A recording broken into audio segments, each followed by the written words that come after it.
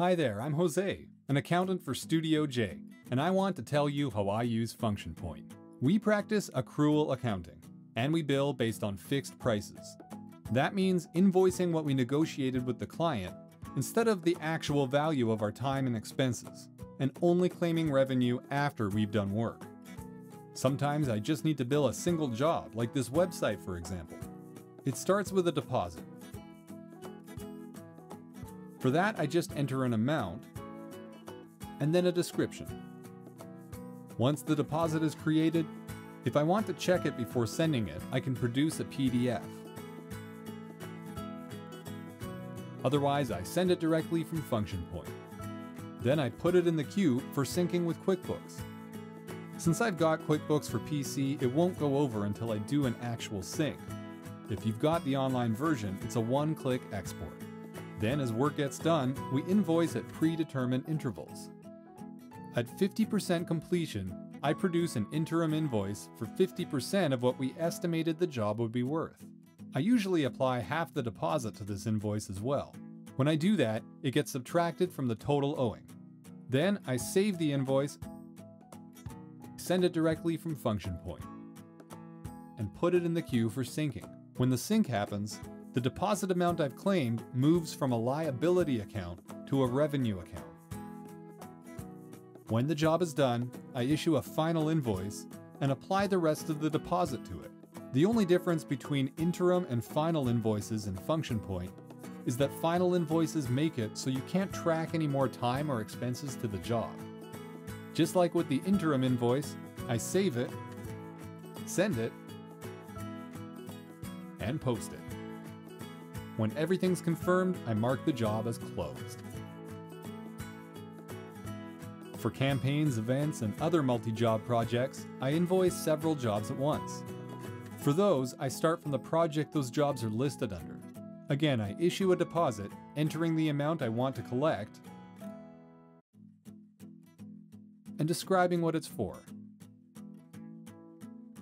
Same as with a single invoice, I preview it, send it right from Function Point, and put it in the queue for QuickBooks. Then I send interim invoices throughout the project.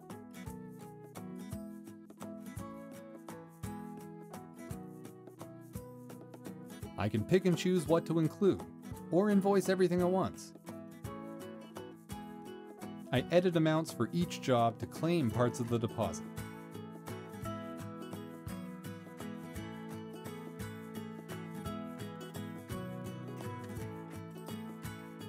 Then I send the invoice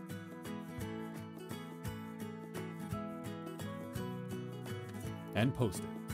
When we're done, I create a final invoice from estimated for all the jobs in the project, subtracting the remaining deposit from the amount owing, and in doing so, claiming the rest of that revenue.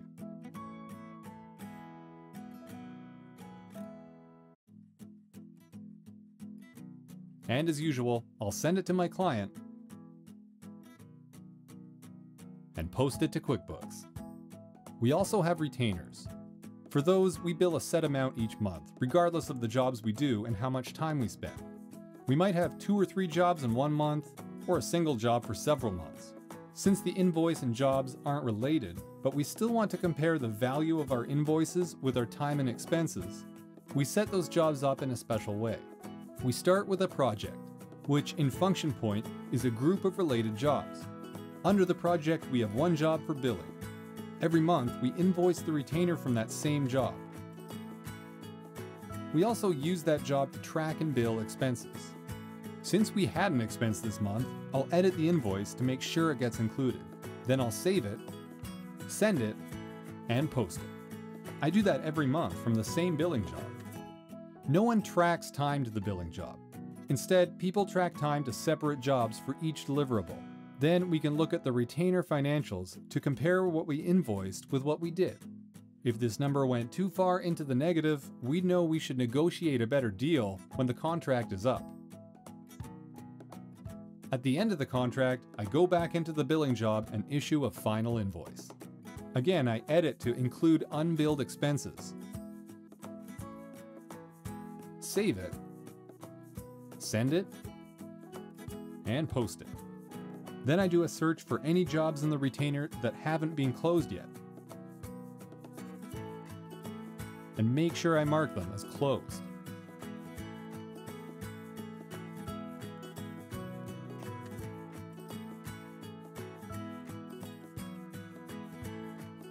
Finally, I mark the retainer project as closed.